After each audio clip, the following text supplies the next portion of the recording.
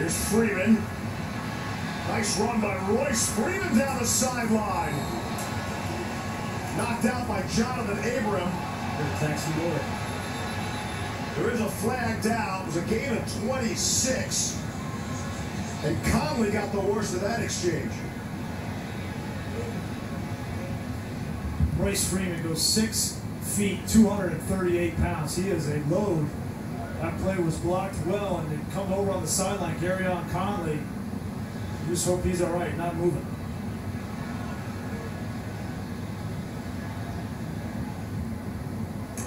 Personal foul. Lowering the head to initiate contact. Defense number 24. That bit was half the distance from the goal. And a first down. That's Jonathan Abram, the hard-hitting rookie. Well, this is a young man who made his name with hard hits. He's just going to have to learn here in this kind of situation. It's tough to play defense in the NFL, no question about it, but you're going to have to learn, otherwise you're going to cost your football team.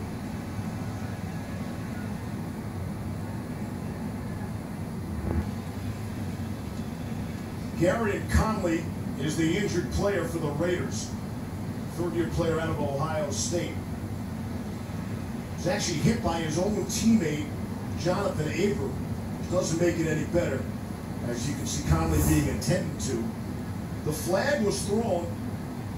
You see Abram, 24, the black come over and clearly initiates lowering his helmet, lowering the boom there on Royce Freeman. Yeah. New York will take a look at that. Afterward, Jonathan Abram's leg comes down right on top of the helmet of Gareon Conley. It looks like he compressed his head, and that you worry about the neck right there in that situation. The chin going down towards his chest, as it's not a natural position. But look, it's tough playing defensive back. It's tough playing defense in the NFL nowadays. Because in that situation, you have Royce Freeman. You talked about the fact that this is a compact, tough runner that plays with tremendous leverage. And it's tough for defensive backs, it's tough for defenders in general to try and figure out how to hit these guys when they're that low to the ground while keeping your head out of it and yourself playing with good leverage. And it makes it tough.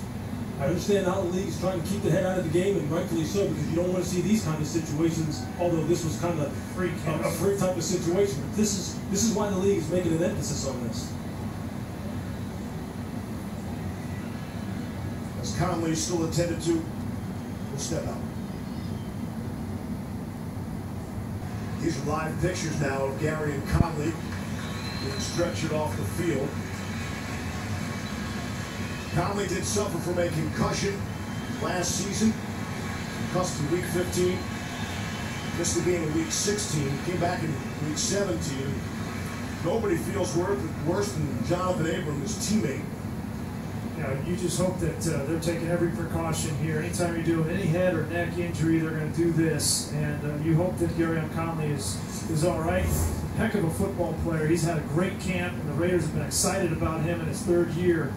And just this freak kind of accident, as you said, Lewis, that chin goes down, and that's always something you've got to be careful with. You can protect, you can put rules, and you can't account, though, for this kind of play. It's just a part of the game. It's an unfortunate part of the game. And he's a good player, and he's a player, as Bruce said, look, they really like him. They really like how he was coming on here in his third year. But Trayvon Mullen is someone who they like as well, and someone who plays some good football for Clemson. And he's going to have to step up here because his defense has been playing good. They've been playing some really good man-to-man coverage, and that's something he excels at. Raiders were already young at the cornerback spot, and now you get even younger with the rookie out of Clemson.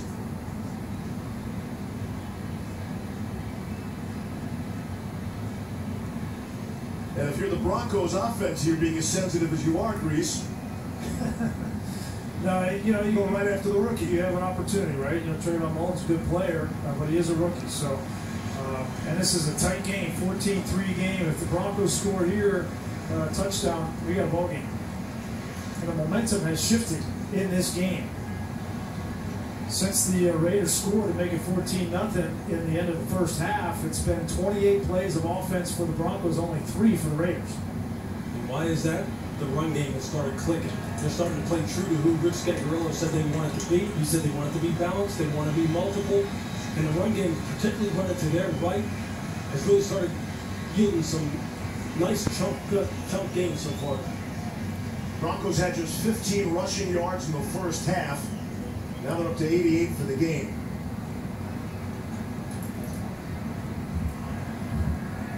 So after an unfortunate play for the Raiders, it's a big spot in the game.